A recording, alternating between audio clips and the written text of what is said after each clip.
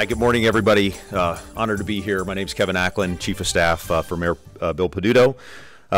Just looking at the last 2 years when we took office here, one of the biggest challenges we had was making sure that the residents of the city had the type of government that was responsive, deserving of the character and the efforts of the people of Pittsburgh. And when the mayor hired all of us, he challenged us to improve technology in the city, improve our services, really to keep the city competitive. If you think about what a city government is, it's the social compact. People pay taxes and they live in the city and they expect a high degree and level of services. And that takes a lot of coordination amongst different departments. And the nerve center and the brain power that runs all that happens up here on the 6th floor in our Department of Innovation and Performance. And so today, on March 11th, 311 Day, we're very pleased to make an announcement of some significant advancements and improvements in our 311 response center. 311 is an innovation that happened years ago that is sort of a single-stop shop for anybody, a resident of the city who had an issue or wanted a comment or had a service that they needed. You could dial 311 and that would connect you to a single source center that would ultimately be directed to the right department to, again, get that type of service. So today we've made some significant investments over the last 2 years. We're launching the new customer relationship management software here at 311. I'll be very shortly introducing Chief Lamb, Deborah Lamb, our Chief and Director of Innovation and Performance, to talk about the details. But basically, what this will allow is for better coordination and responsiveness when residents are, again, who are making suggestions or calling for services. It allows for better coordination, among city departments. It transitions from 3 separate databases to 1. It allows for better mapping and geo-routing, better feedback and responses among city departments. Integration with Allegheny County, a very strong relationship that we have between the mayor and the county executive. We launched the open data portal last year and have been building and working very closely with the county executive. None of this happens without that type of partnership and leadership between the mayor and the county executive, and today's announcement is the fruit of that partnership as well. For workers in the Department of Public Works, PLI, which used to be BBI, permits, licenses, and inspections, the police bureau, so public safety as well, will be pulled into the new system for workers there who commonly respond to 311 requests to the new system.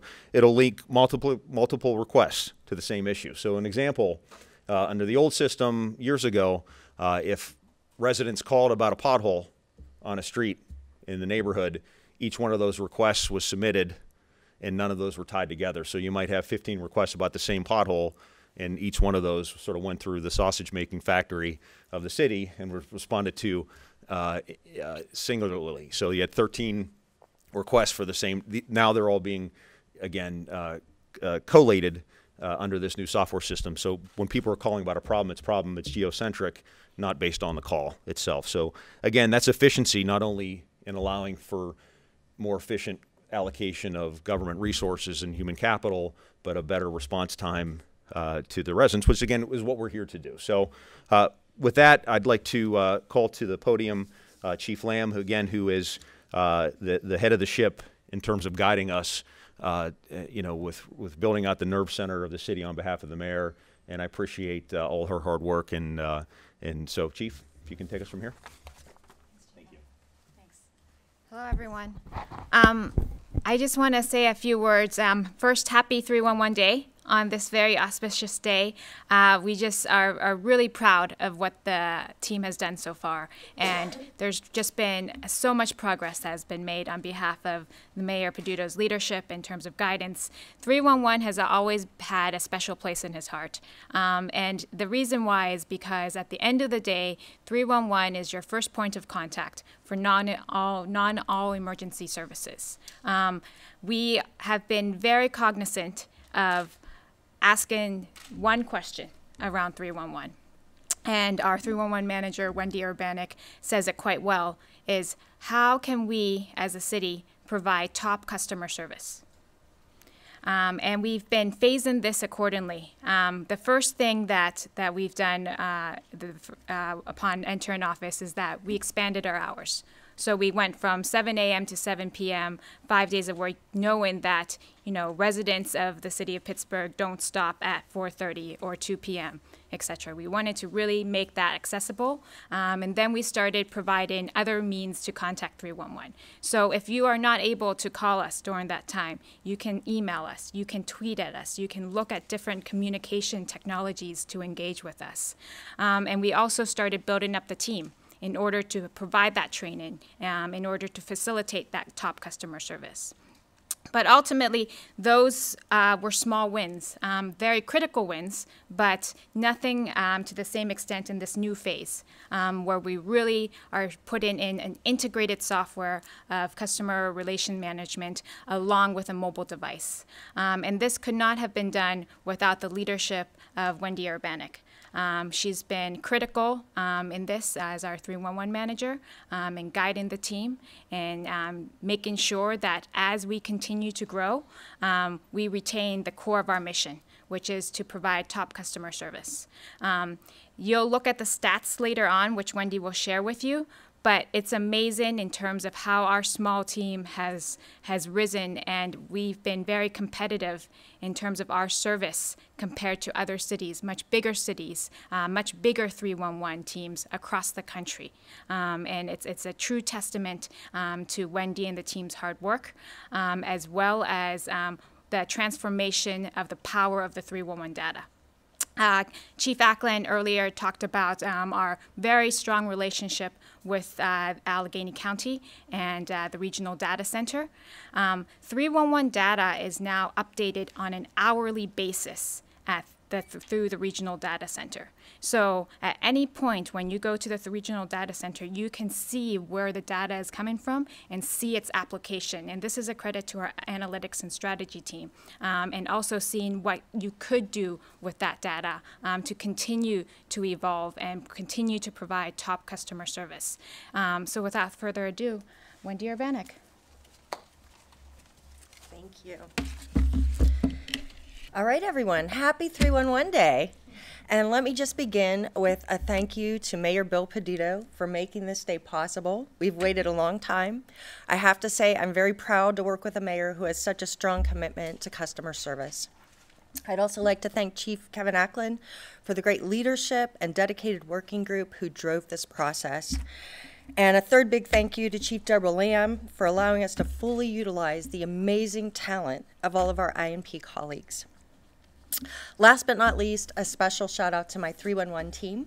It's led by Jacob Minton and Naomi Johnson, and I have to say I work with the finest group of professionals who have a serious commitment to customer service. They are the epitome of customer service. Most of the time, they're the first point of contact for people who are calling this city, and they always make us proud. It wouldn't be Pittsburgh if we didn't make folks feel welcome, and it wouldn't be 311 Day if we didn't share our mantra, which is 311 rocks. As you can see, business has been booming. The first graph shows our call volume, and from 2013, it's actually increased by 56%.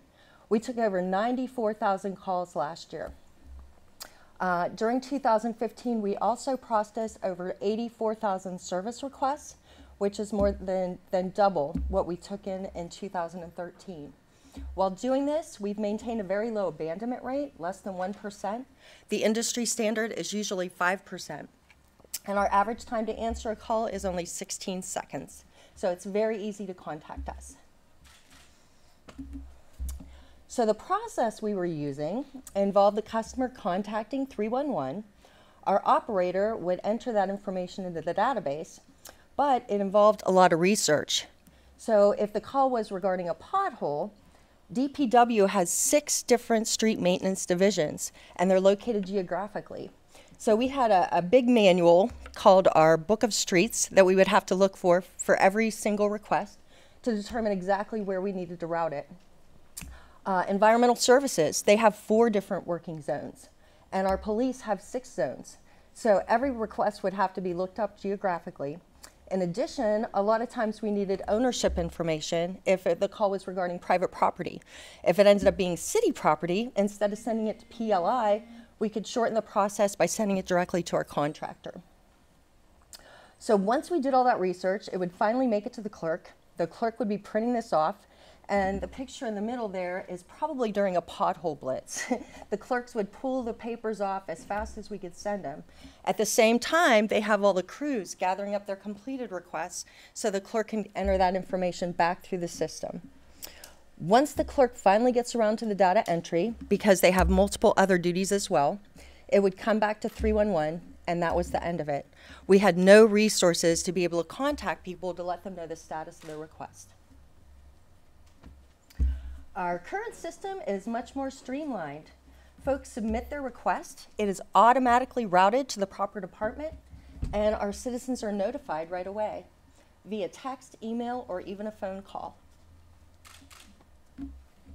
So the system we have is called Q Alert, and this is our customer relationship management software. And we're really excited about it. It has a ton of nice features. First of all, the web interface allows customers to create individual accounts so they can track requests they've submitted. We get some very dedicated citizens who submit requests on a regular basis, and it makes it so easy for them to see the status of everything they've put in. There's also a corresponding responder app that allows our crews in the field to receive and complete requests in real time. So theoretically, our requests can go directly from the computer to the exact truck that's patching the pothole. Our software includes mapping layers of everything we've ever dreamed of: the DPW divisions, police zones, the water service areas, council districts. It's all built into the system. And the cherry on the top probably is our knowledge base. Our previous knowledge base was called sticky notes, and if you ever saw our office, all the cubicles are covered with them. That's all we had. Now we have a knowledge base built into the software that provides employees and citizens with easily searchable municipal information.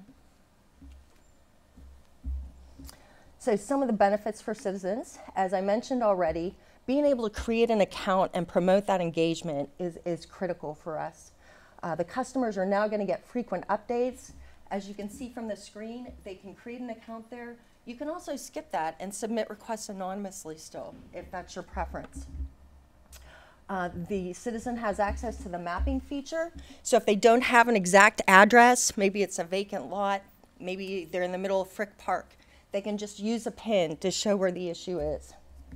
And again, they have the ability to choose whichever response method works for them, whether they want to call, a text, or an email. And another one of our favorite parts is you can easily attach pictures or PDFs to this system, and they stay with the request the entire length of it. Our responders are loving it because instead of 47 million sheets of paper, they can map out their requests. So maybe this is their potholes for the day. They can easily plan an efficient route to get to all of them without backtracking. And one of their biggest complaints was duplicate requests. As Chief Acklin mentioned, sometimes we'd be sending 15 requests through for the same pothole, but we couldn't avoid that because we needed all the customers to have a response on each individual request. Now they're linked, so all we have to do is write the current status on the parent request, and all of the other requests get that same information. My 311 team is loving it. First off, it autofills the contact information, so our regular customers call in, we start typing their name, all of their information fills, including their notification preferences. And also it's integrated with the county real estate website. We just touch a pin and that information comes up at our fingertips.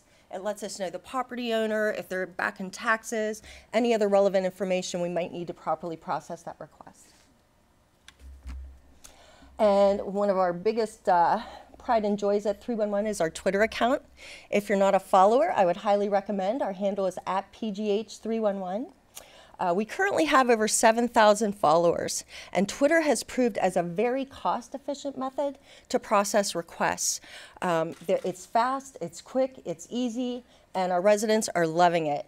So we don't have this capability now, but within the next month, we're actually going to have our Twitter feed integrated with our CRM software. So it'll make it even easier to enter those requests and make sure our customers are getting back their service request ID numbers.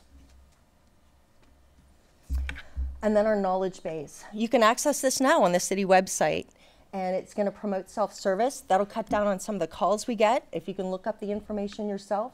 Maybe you want to know what parks have an off-leash exercise area. That information will be at your fingertips.